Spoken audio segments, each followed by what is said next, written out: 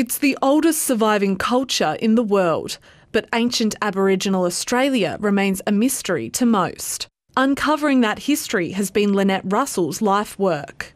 No one person can ever know everything that we need to know about the past. My knowledge only goes back a few generations. What I need to really understand the deep past is I need that archaeological research. Researchers may be putting the pieces together, and they're looking back thousands of years to do it.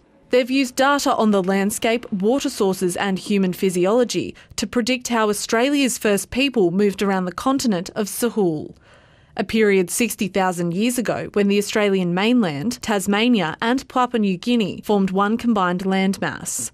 We have archaeologists and anthropologists and ecologists and geneticists and climatologists and geomorphologists, hydrologists all working together to bring in different data sets.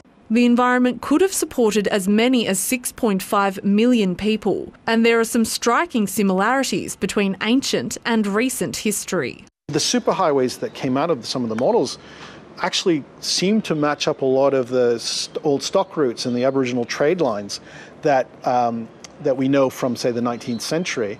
For researchers, the next step is to reach out into communities and see how their data meets the stories of Aboriginal dreaming. Following ancient paths to make new discoveries. Dana Morse, ABC News, Adelaide.